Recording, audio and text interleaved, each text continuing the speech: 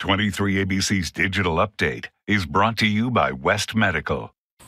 Good evening, I'm Tim Callahan. And I'm Jessica Harrington. Here's what's making headlines around Kern County. The Kern County Coroner's Office has identified a man they say drowned in the Kern River. This is file video of the river. According to the Sheriff's Office, 45-year-old David Velas of Los Angeles was swept underwater Tuesday afternoon just before 6. KCSO says Velas was found unresponsive and pulled from the river.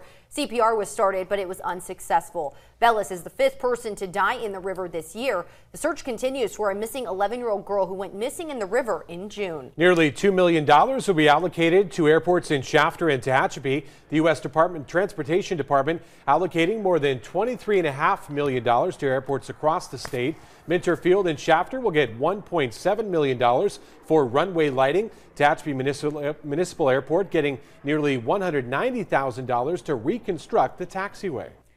Every afternoon through Friday, you can expect temperatures in the upper 90s here in the valley, but that is going to be changing as we head into the weekend. We will be seeing the return of widespread triple digits with dry conditions, but then as we head into early next week, well, here in the valley, we could have a high anywhere from 103 up to 105 degrees with the chance for monsoonal moisture to move into the mountains. That does bring up the chance for some isolated showers and thunderstorms. That's your latest news and weather. You can find the top stories anytime at turn23.com. Good night.